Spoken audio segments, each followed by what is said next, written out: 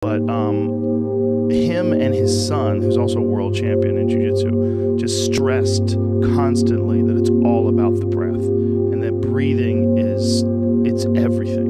And it's everything for Jiu-Jitsu, it's everything for martial arts, it's everything for your mindset.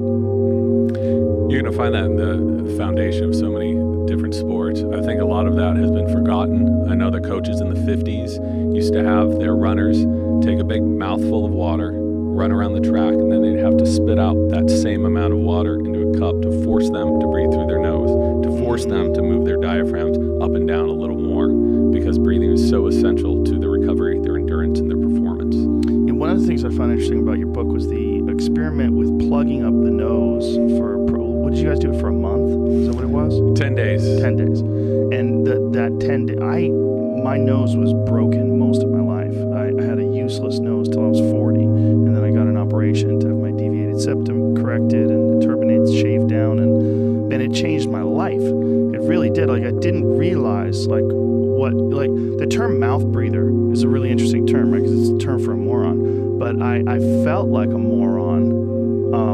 Like after I got my nose fixed, I was like, why didn't I do this before? Like, I was robbing myself of oxygen.